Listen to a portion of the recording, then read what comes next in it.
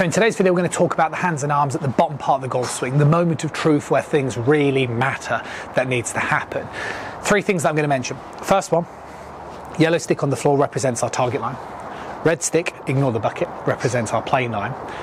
The reason why I'm facing this way in towards this wall as opposed to hitting shots down the driving range is because the weather's so typically rubbish. It's so dark and so gloomy that whenever I put the camera on the back, it's just so dark you can barely see me. So we're going to film this way where we're capturing more of the light. So that's explaining the video setup. Now, first things first, let's talk a little bit about how to swing the club coming down the plane line, okay? Because this is something that would seem really obvious, but a lot of golfers struggle with.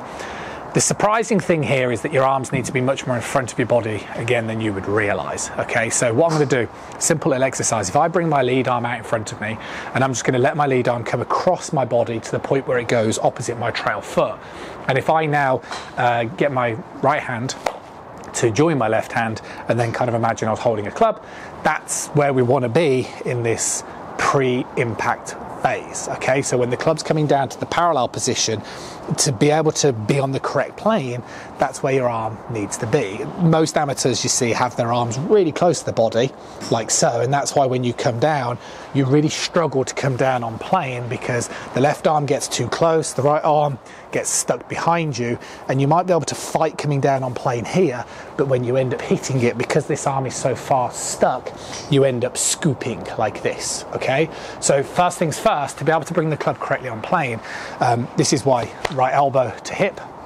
or left hand way more disconnected from your body than you probably realise. That's the first thing that helps us bring the club down on plane.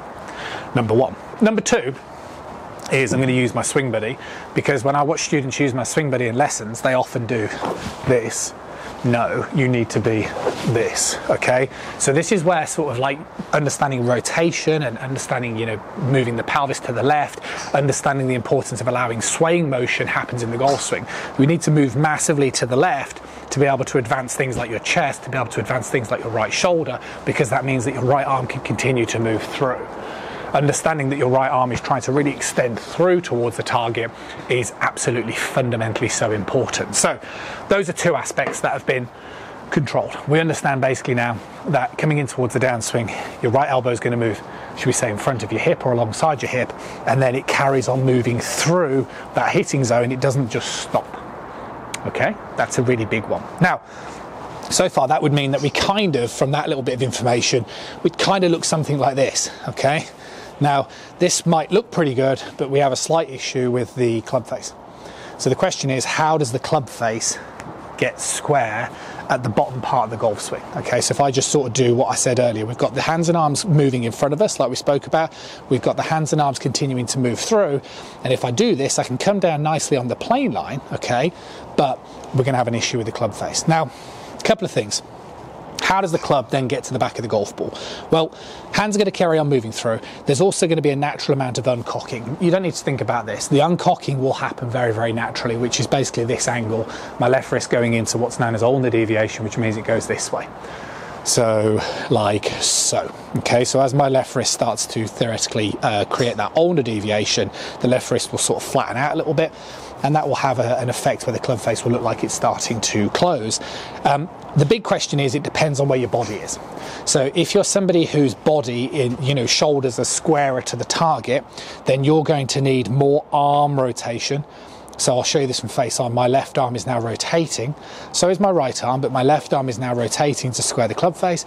If I open up more, then I've still got to square the club face, but I have to do it later, and I arguably have to do less. Okay, so if that kind of makes sense, we understand this arm comes down here, okay?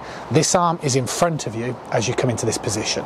The hands are going to carry on moving through continuously, but we also know that there's going to be a bit of this naturally happening at this stage, so we only need to control a little bit of arm rotation in that phase, and the amount of that is going to depend on where your body is.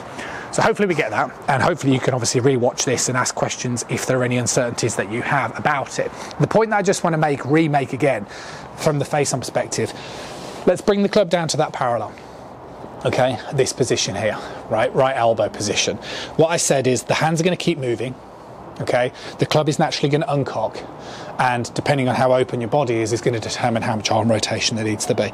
So for myself, I'm somebody who has quite a lot of chest rotation. My shoulders would be maybe 20 degrees open, so I need to have less arm rotation. Can you see what I'm doing here? To square that club face like so. Yeah, but my hands keep moving through. And that's the key thing. You have to understand it's not to square the face. A lot of people tend to think you've got to do something like this and your hands have to stop moving and just roll. You can roll your hands you can roll your forearms as your hands continue to move through. And that's a big one. With online students, I always get that sort of epiphany moment when they understand that your hands can keep moving as you roll. So hopefully this video helps you out in a big way. Any questions that you have, let me know. I'm hoping that as we've sort of dissected it down quite basically into understanding the arms are in front of the body, understanding that the uncocking of the wrist happens very naturally, understanding that the hands continue to move through with a progressive amount of arm rotation depending on your body rotation. Sounds quite complicated when you break it down, but hopefully it helps. Let me know. I'll see you soon.